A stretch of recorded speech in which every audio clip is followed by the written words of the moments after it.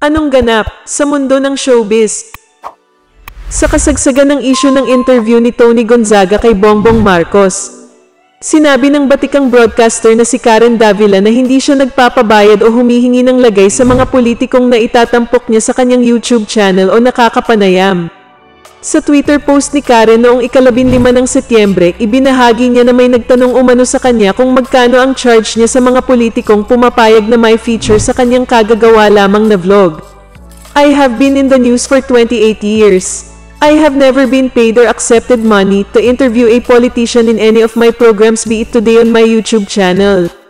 No, I do not get paid to feature or interview politicians.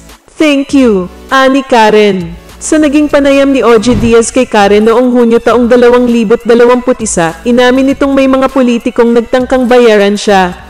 At name the price daw ang offer. Subalit matibay umano ang prinsipyo niya upang hindi kagatin ito. Anong masasabi mo sa balitang ito?